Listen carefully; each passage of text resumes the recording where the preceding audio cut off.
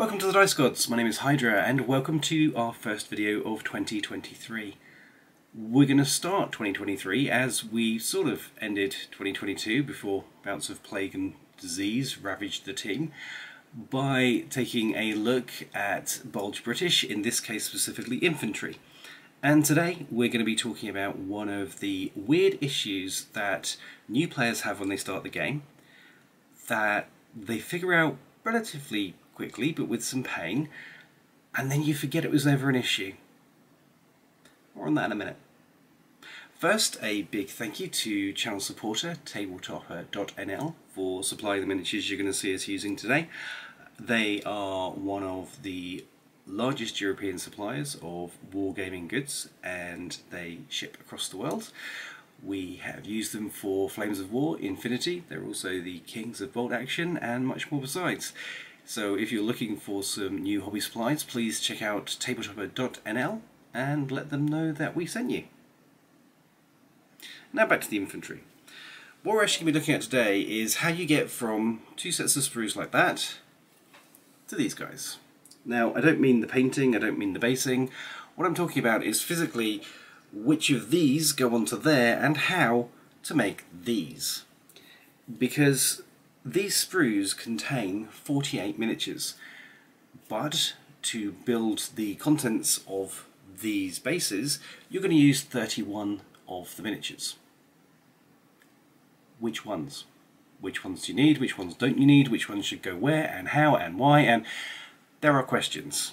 And when you're a newbie, you will have a look in the book and there's a description and you'll read that, and that will sort of seem a bit confusing, even though it makes perfect sense in hindsight.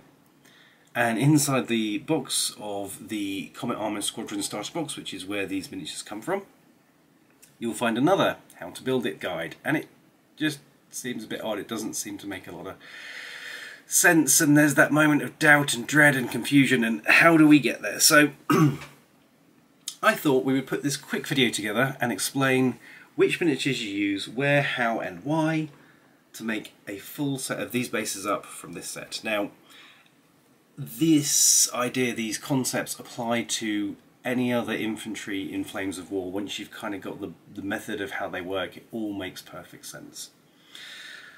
So first of all, what should we have to be built from this set? Now, these two sprues are a British rifle company, and they are used for pretty much anything in late war British, and I think some mid-war as well, that isn't a para. So unless you're buying paras, this is what you're getting pretty much. And within the Comet Armoured Squadron, what you have is a full kangaroo rifle platoon, details on screen. So that will be 7 Bren and SMLE rifle teams, a PIAT team, and a single 2-inch mortar team.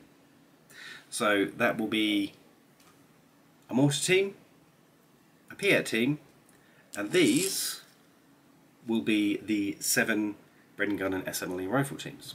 Awesome, great so far. So let's deal with the easy stuff first of all.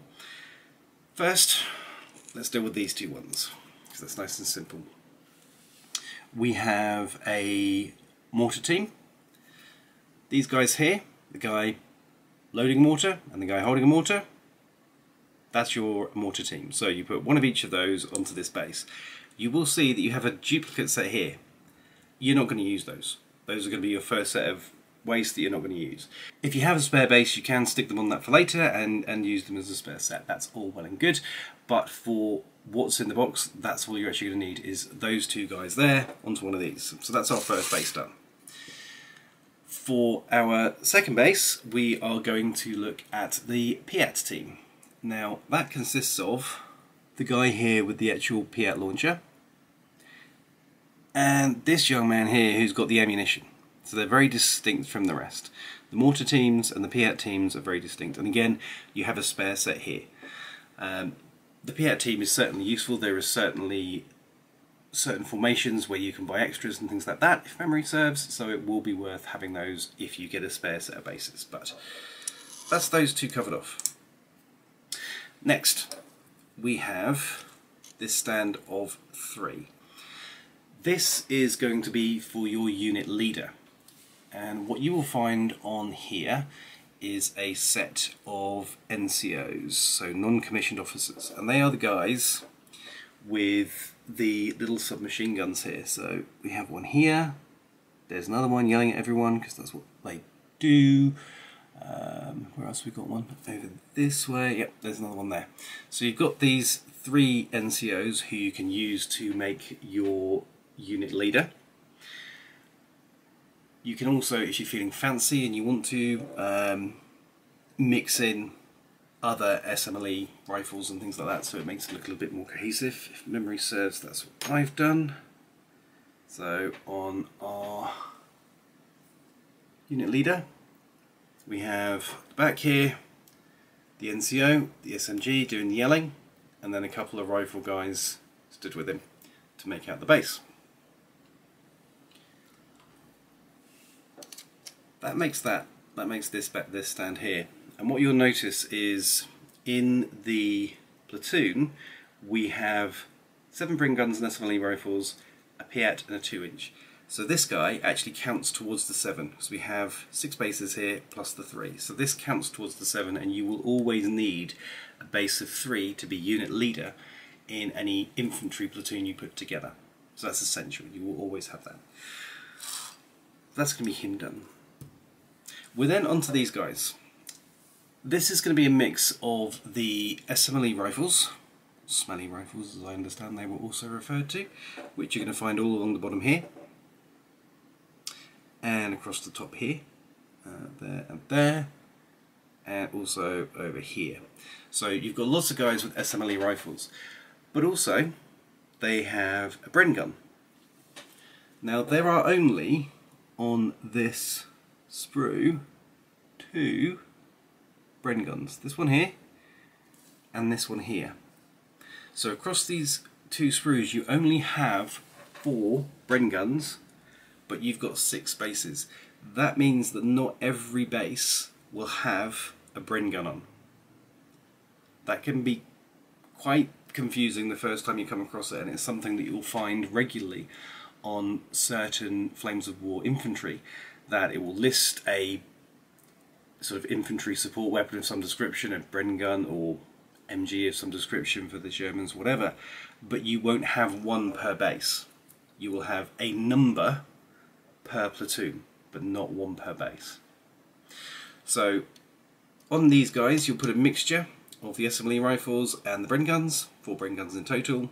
Stick 1 per base, I wouldn't stick them all on one base. And when you've got guys like the PIAT and the Bren gun here that are laying down, that's what these blanks are for. You drop those into the gaps that they need to lie over so that they're laying on flat ground. It's a lot easier to stick down, and means there's not a dirty great hole underneath them and all that kind of stuff. So with those 4 Bren guns, the rest topped up with SMLE rifles, and your unit leader and your 2-inch mortar and your PIAT team, that's your bases glued together, you're done. The sharp-eyed amongst you will have noticed that we also have these 3 here who haven't been mentioned. What these are is 2 officers and a guy with a radio. Those are for your commander base. Now those are basically company HQs. If you have a full formation of Kangaroo Rifle Company, then you will have a company HQ which will consist of 2 of these 3 bases, 3-man bases.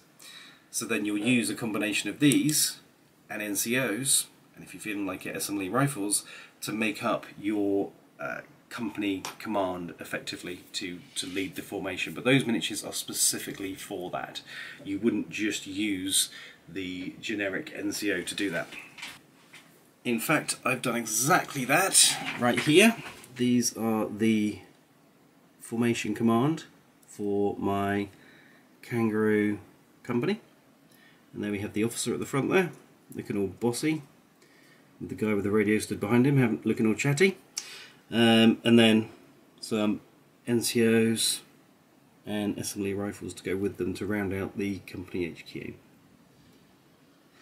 So there you go. That is how you put those bases together. And yeah, when you first see those descriptions, when you first see the way that the manual suggests you put them together, it can be really confusing and a little bit worrying that you're sticking them together incorrectly. I would kind of say that it's your game, it's your miniatures. If you stick them together wrong and the wrong one is on a base, I wouldn't worry about it too much.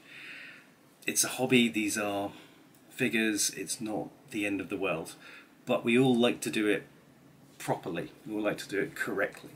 And in that circumstance, as I say, you're going to end up with lots of leftovers, you're going to end up with plenty of NCOs, you're going to end up with a couple of officers kicking around that you're not going to use, and in the Comet Armoured Squadron you're also going to end up with a extra 2-inch mortar and an extra PIAT team, and you're not going to have a Bren gun on every Bren gun stand. That's fine, that's exactly how it should be. And when you come to build infantry for other armies, it's going to be exactly the same. It's not a problem, don't panic, it's all good. We hope that helps and demystifies a little bit of sticking together your bases for infantry. Once again, thanks so much to the team at TableTopper for the support in making this video series.